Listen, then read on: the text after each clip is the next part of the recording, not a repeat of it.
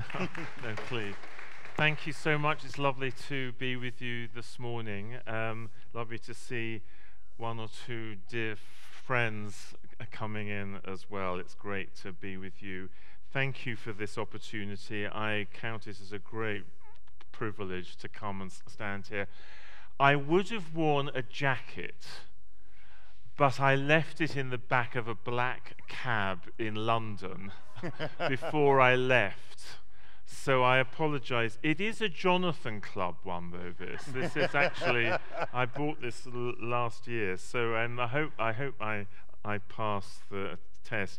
I think it's my third or fourth time coming here to speak. I appreciate the invitation, my dear friend Dave, and the wonderful team here for this opportunity. Thanks for your leadership, your impact, your servant heart, and your zest for life, Dave. It's great to be with you. A reading from the Gospel according to St. John, chapter 6, beginning at the 63rd verse. And it is Jesus who is speaking.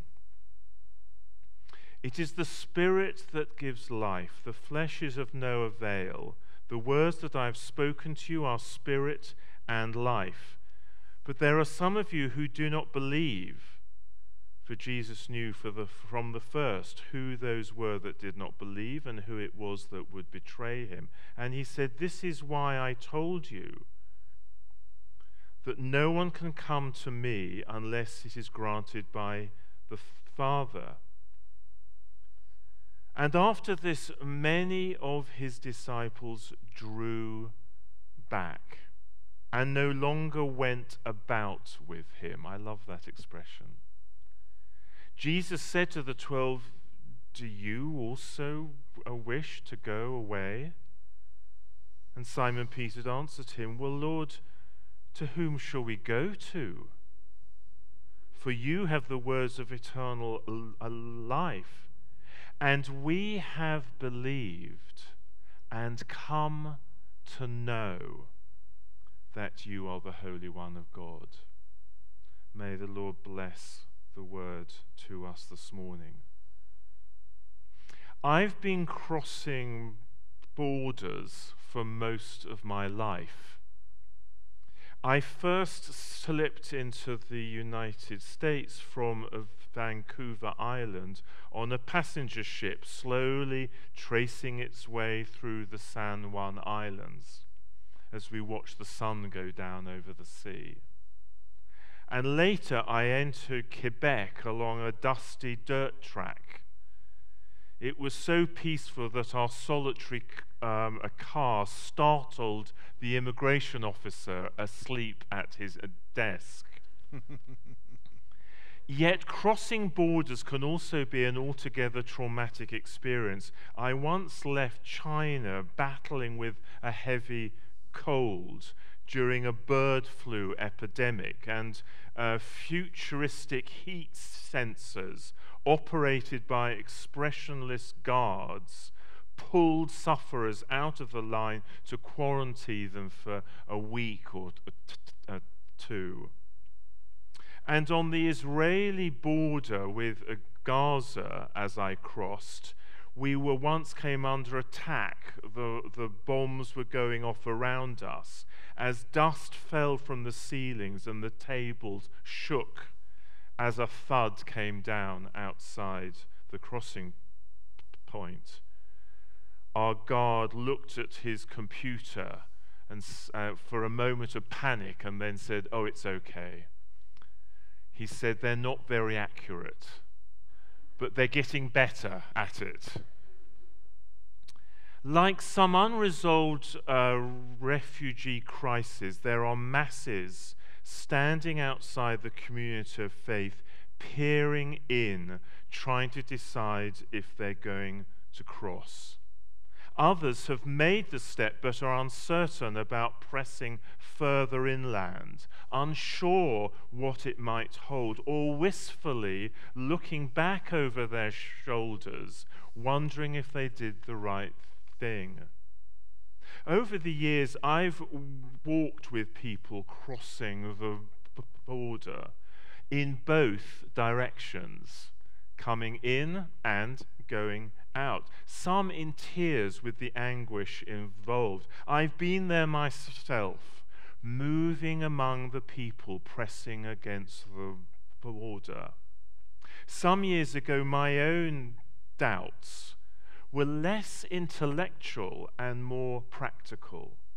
I'd made the crossing a while before, but now I was unsure if my faith could take the full weight of my stuff, my career, my battles, my doubts, my family situation, my health challenges, my plans for my old age, all of that kind of stuff, the demons, the personal stuff. Could my relationship with him take the weight of these issues? My problem is very stark. After years of identifying myself as a Christian, I increasingly would look in the mirror each day and wonder, have I really changed? I wasn't sure that I was actually becoming more like Jesus, which surely is the point of the project of Christianity. Galatians 4:18 and following, my little children, for who I am in the anguish of childbirth until Christ be formed within you. If you have ever crossed a border, perhaps in traveling in Europe or between the states, going north or going south, you'll have noticed all the various kiosks and last chance opportunities presented to you. Get your currency converted here. We have the best rates. Fill up your car, gas. The prices are good. Your last chance before you cross. Get your trinkets here, your souvenirs. It can be quite a tacky affair, actually. Likewise, a whole industry has been set up along the border of the kingdom of God. There are sole traders and franchises that promise to get you over the line quicker, in better shape, and more equipped for what's going to come at you. Whole business. Much emphasis has been put by the church on getting people over the line. Some of these efforts have been very successful, but far too little has been invested in what on earth to do with ourselves once we have crossed. It would be nice if you were to become more like him, like Christ, but our contemporary construct for Christianity is that it's not really necessary. You've crossed the line. All the rest is merely optional for those who like that kind of thing, who are into that sort of stuff. Indeed, to pursue a deeper life with God, one that will actually change you from the inside out, well, that's viewed as rather superficial and unnecessary and rather self-indulgent. We've got more important things to do. And this gets to where doubt sets in. I thought the deal was that if I gave my life to God, he would see me and my family right. Or the haunting lament that I sometimes hear in private pastoral settings, God hasn't done well by me. It can be crushing. It can be crushing. I know. I sometimes wonder if Christians were a bit more honest about their doubt, others might be a bit more honest about their faith. In a survey we conducted back in the UK, we discovered that 25% of atheists pray.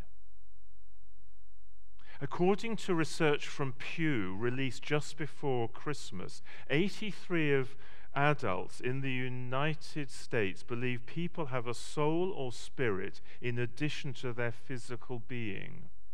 81% say there is something spiritual beyond the natural world, even if we cannot see it. 74% say there are some things that scientists cannot possibly explain.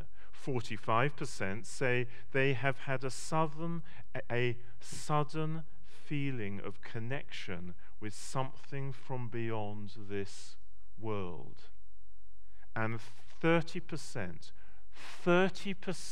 of people living in America say they have personally encountered a spirit or unseen spiritual force. In his book, Varieties of Religious Experience, the philosopher and psychologist William James, who died in 1910, told the story of a school child who was asked to define faith. "Oh, that's easy," said the child. "Faith is belief in something you know isn't true." And here is where the fundamental category mistake is made. We see faith as irrational, non-logical, the opposite to reason, beyond the most serious and rigorous debate. How did we get here? How did we allow that to happen? Our reading today speaks of this. A number of followers of Jesus are standing on the border of faith and doubt. It was a defining moment in Jesus' life here on earth, the ministry he had. He asked them directly, looking at them in the eye, "Will you also turn away?" Maybe he's asking that of us too, or someone we know, a spouse, a child, an adult child perhaps. Then Peter responds, "Well, where would we go? Who would we turn to?" Now that's not a bad question to ask, because wherever you go, you're still going to have to deal with your stuff, my stuff. The transcendental question about the source of beauty, truth, and goodness.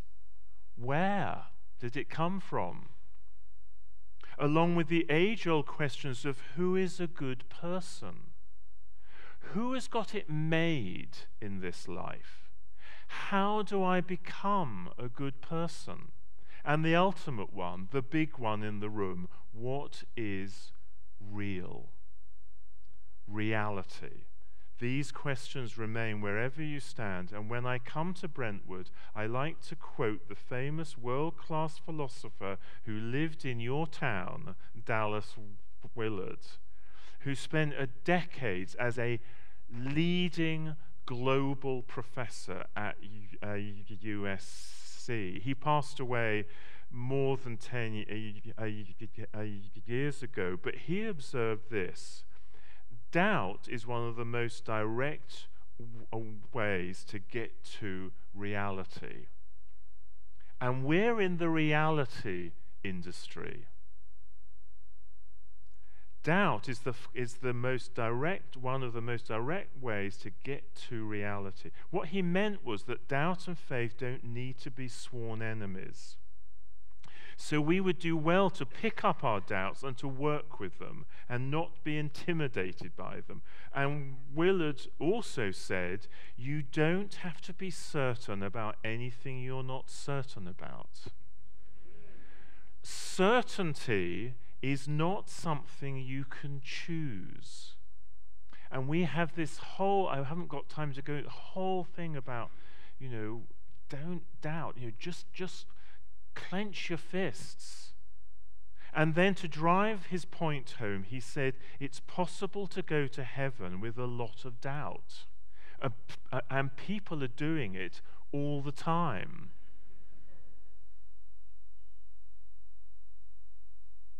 We need to give ourselves permission here. So what I suggest we do in response to doubt is to stop hanging around on the border.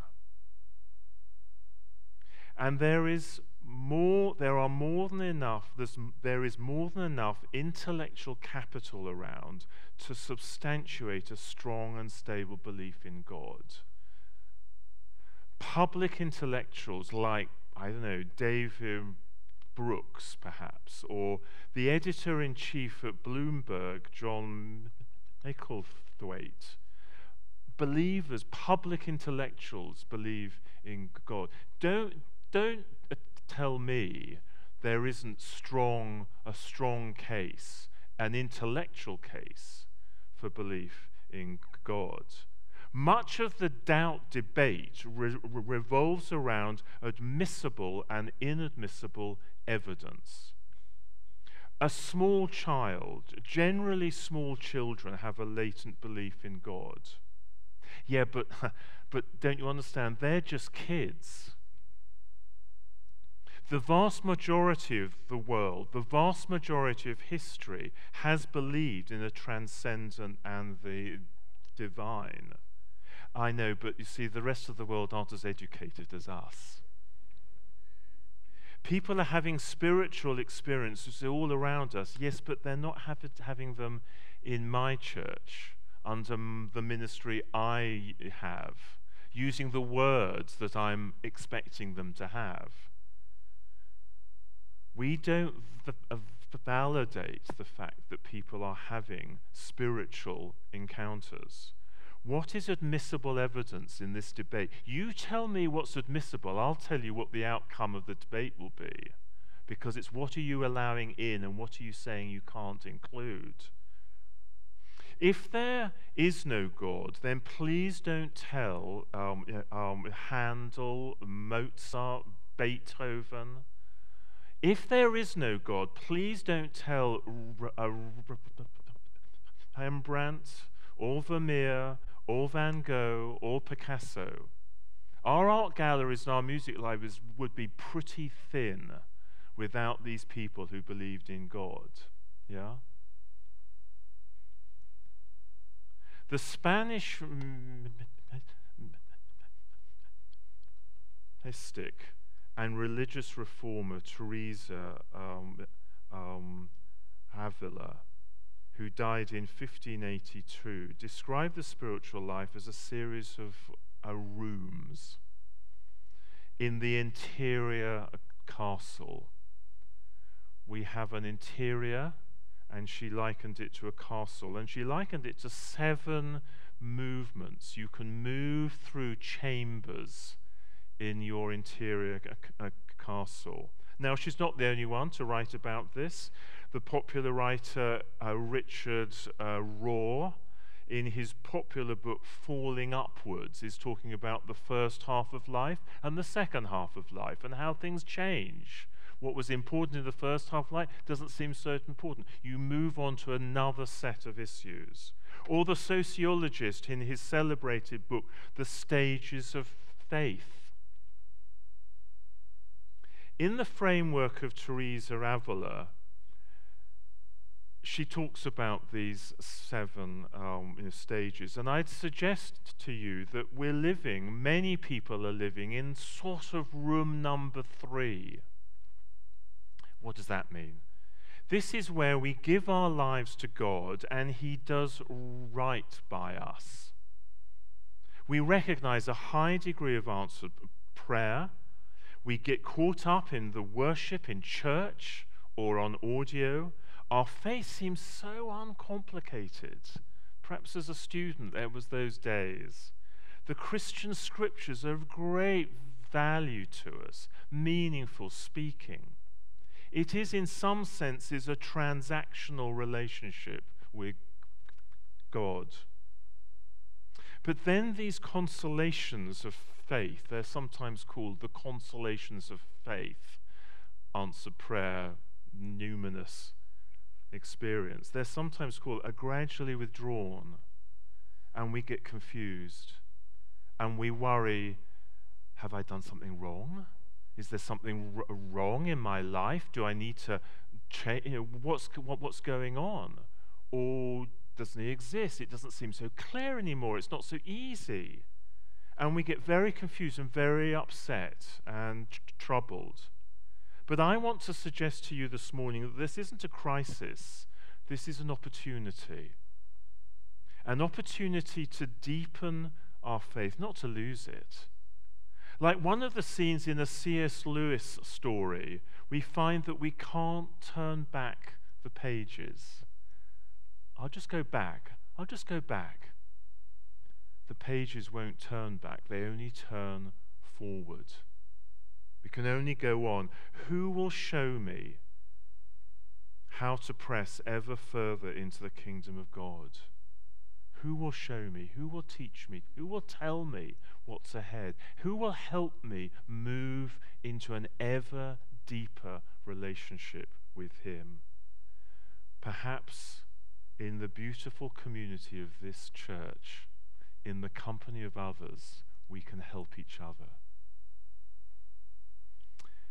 And finally, a poem, Staying Power, by Jeannie Murray Walker. The poem says, in appreciation of Maxim Gorky at the International Convention of in 1929. And Gorky was a Soviet author that Stalin loved because he espoused the concept of building an atheist replica of God. Yeah? We want the trappings, but we don't want the God.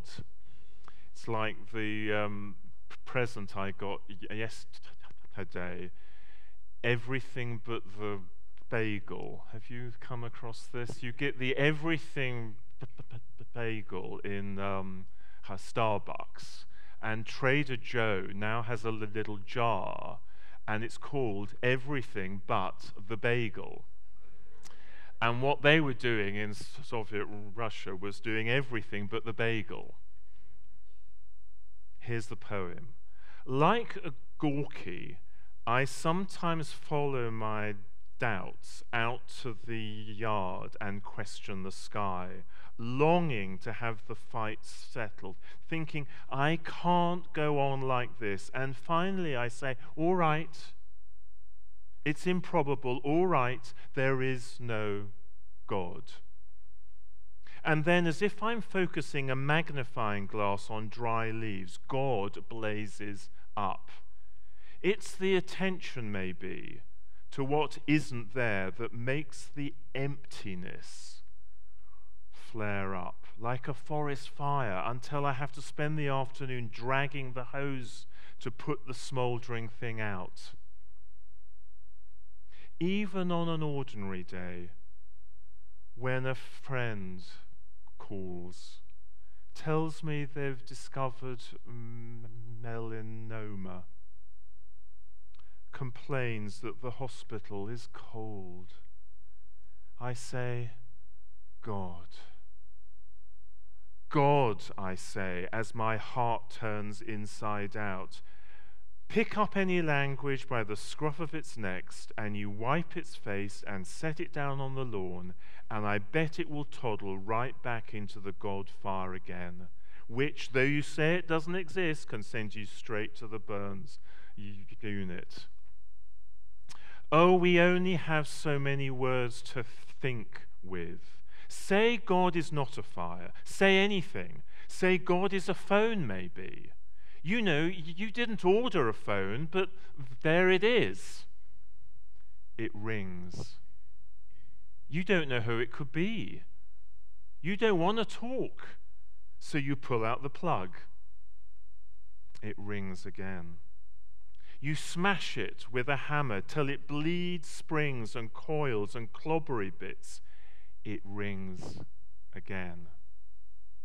So you pick it up, and a voice that you love whispers, "Hello." Lord God, help us with these issues and help us to find our way back to you, our heart's true home. Amen.